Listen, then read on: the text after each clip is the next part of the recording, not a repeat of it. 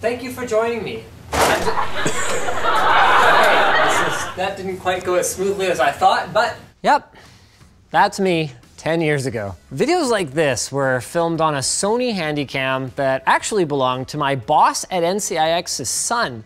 So we're using the camera's onboard audio and entry-level photography light that we borrowed, and instead of taking screen capture, we zoomed in on the screen. And yes, that is actually electrical tape stuck to the front of the screen. Nowadays, we put a lot more technology, talent, and time into our videos, and I like to think that it really shows. So thanks to B&H Photo for sponsoring this video, where we'll be doing a 10-year challenge, not with Facebook profile pics, but rather with the production quality in our videos that continues to change as our channel ages.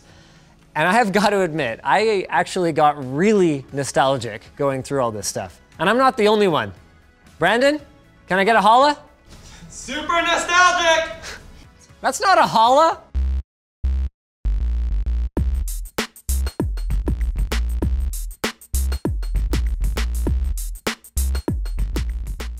B&H Photo is the largest non-chain electronics retailer in the US, serving amateur and professional photographers and videographers since 1973. With fair pricing and a fantastic shopping experience, both online and in store, B&H has been our go-to gear store for over 6 years now. Check them out at the link in the video description, or learn more about our experiences with B&H at the end of the video.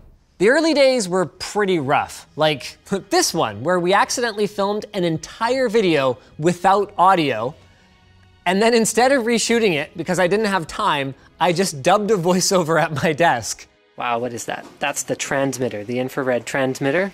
Then there's this video that has audio, but with unbearable background noise because the camera and its onboard microphone was so close to the computer hardware we were trying to film. So there's a few buttons down at the bottom of the board. You've got your OC Genie. It's so funny for me to hear people harken back to the good old days when Linus Tech Tips was better, back when he was at NCIX. I mean, can you guys even imagine if I uploaded this video today? Why does Yvonne get abruptly cut off at the end of the clip?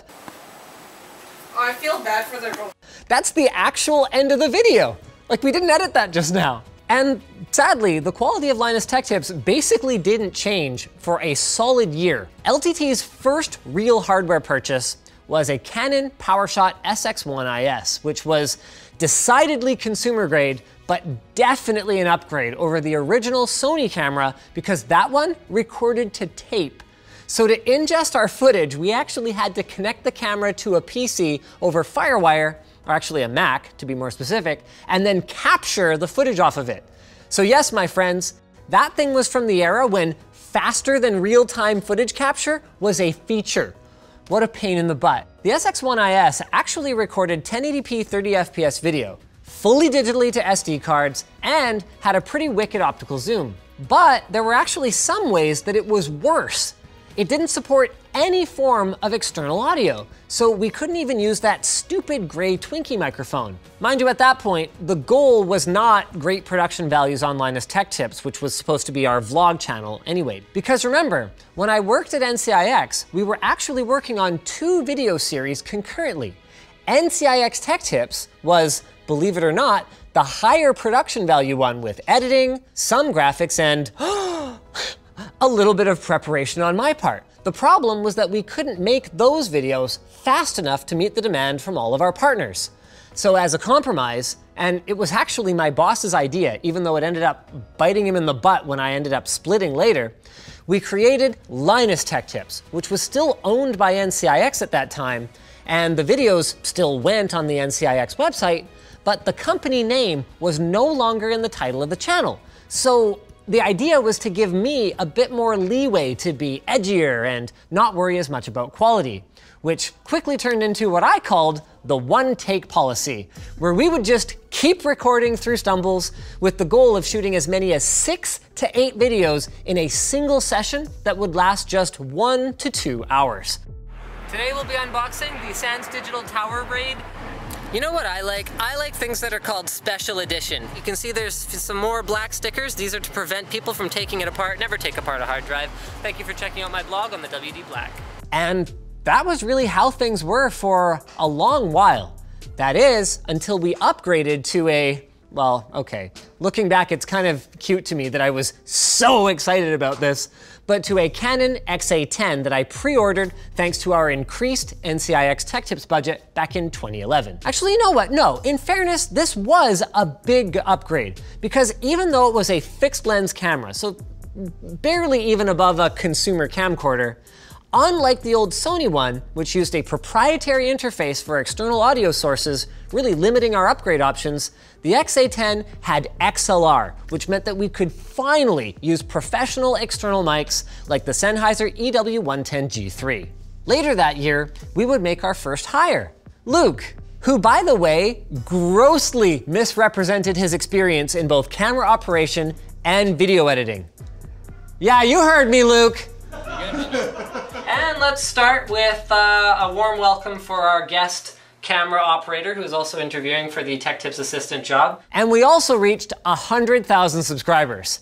This was after 3 years of videos that, quite honestly, like, I can't even bear to go back and watch now. Like, those of you who have been with us since then, you guys are hardcore, like, just amazing. That stuff sucked. A year after that, in October 2012, we finally got our first piece of real professional caliber gear. At $8,000, the Sony FS700 would be our company's, which hadn't officially started yet, most expensive equipment purchase for years to come. By the end of 2012, we had moved into the era of Linus Media Group being a thing and Linus using his garage as a studio, which actually worked great because we could open the garage door to give us some natural light because we still didn't have enough lights, and we renoed the whole thing into a state that, I mean, we thought looked kind of cool and techy, including the original Tech Quickie set, which, believe it or not, was not an actual green screen, but rather real white walls that were supposed to look kind of like I was inside one of those infinite white Apple commercials, but actually looked more like I was standing in front of an ugly piece of drywall. Overall though, even in spite of some stumbles, this was when our videos began to look like not complete scorched garbage for the first time. We had 2 KinoFlow Diva lights, plus whatever cheapies we could borrow from NCIX when we weren't back there doing contract work. We had a lav mic of our own, and we had our FS700 still shooting at 1080p, equipped with a new shoulder stock and a counterweight that seemed like a great idea for balancing the rig, but in reality was just brutally heavy to carry around anytime we'd actually need it, like our first year at CES, where we made over 50 videos with just 3 full-time employees. Speaking of employees, this is actually the first video that our 4th employee, Brandon, ever shot. Look at that. It's like the guy was destined for greatness, isn't it? You got some nice bokeh in the background there and everything. I mean, not that we paid for the privilege. Even though we had a decent camera by this point, it would be over a year before we bought any extra lenses for it. I actually never told Ed or Brandon to bring their personal lenses to work, but like, they refused to use the kit one, and I refused to buy any more, so everyone's a winner, right? Anyway, when we finally bought a couple of Sigma lenses, we didn't really get a quality boost because they were the same ones that we had already been borrowing for some time. Now, around the time that Brandon showed up, coincidence? We also released our first video with dedicated B-roll footage. And it's actually, frankly, kind of amazing that we continued with the concept considering how bad these shots are in hindsight. I mean, I thought at that time that it was just a waste of time. I was like, well, come on. You already have the host there. You've already got the camera there. You've already got the product. If you want to see it closer, just move your butt over closer to the thing and then just like step back when I'm ready to address the camera. Like, what do you need to come back later for? But we did. And it was around this time that we also made our first PC build guide ever on Linus Tech Tips. This was actually supposed to be a statement piece for us. It was the first time that we were going to try to meet or even exceed the production values of the NCIX Tech Tips that we had left behind with my old employer. And we spent a lot of time on the intro, the graphics, the lighting setup, and we even tried to get like as much depth to the shot as possible by pulling the table out from the shelves behind me and then positioning Brandon literally cheeks to the wall at the other end of the garage.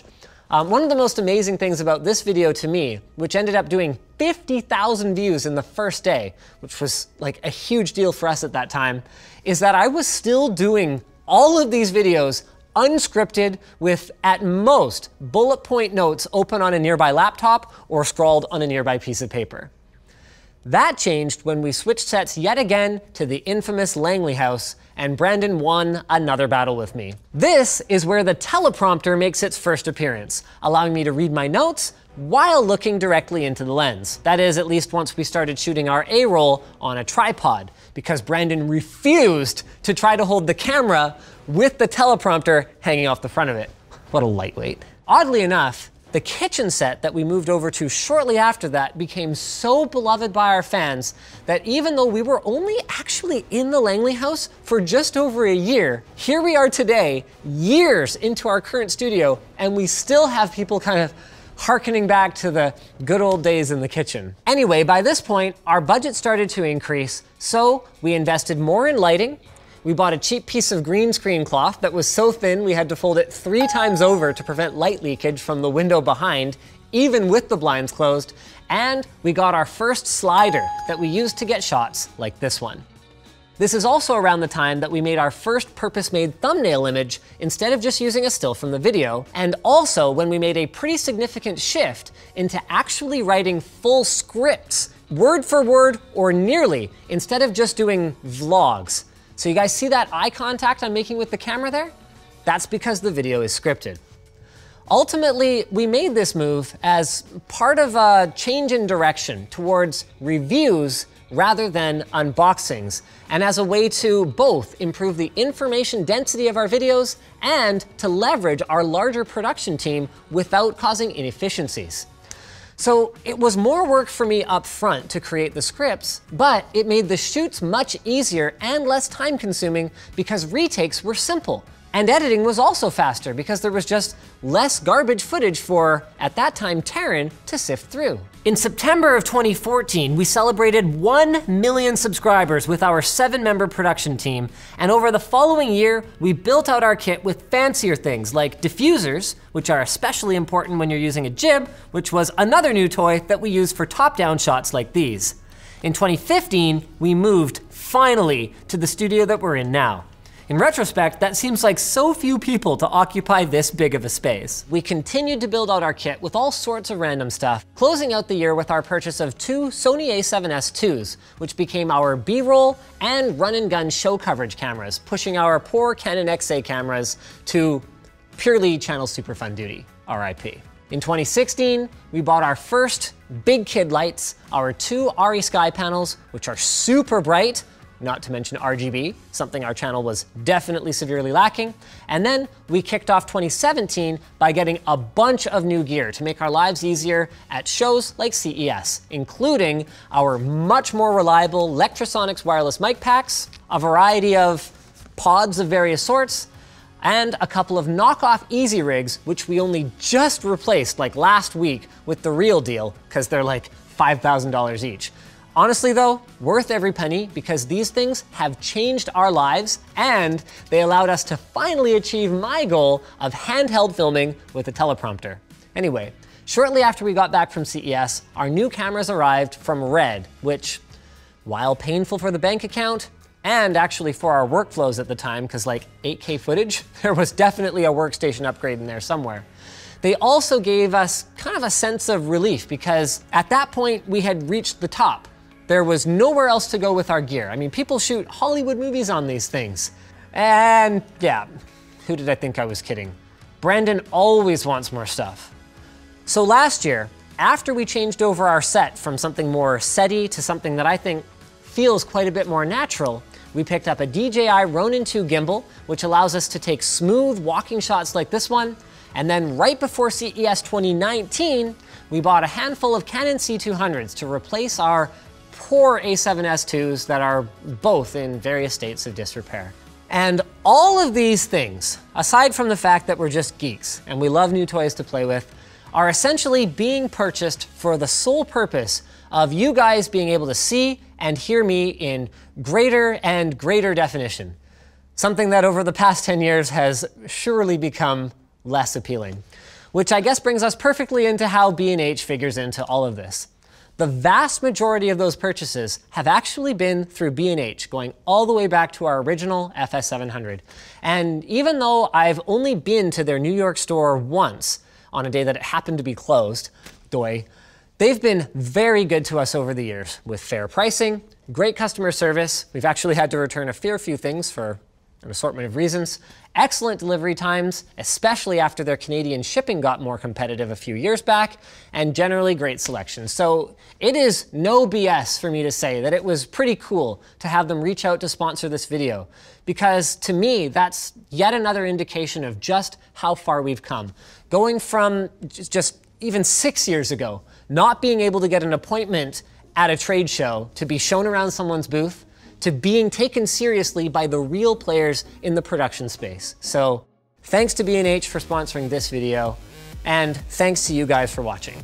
If you disliked it, well, you know what to do. But if you liked it, hit like, get subscribed, or maybe consider checking out where to buy the stuff we featured at the link in the video description. Probably the newer stuff, not the older stuff so much. Also linked down there is our merch store, which has cool shirts like this one, and our community forum, which you should totally join.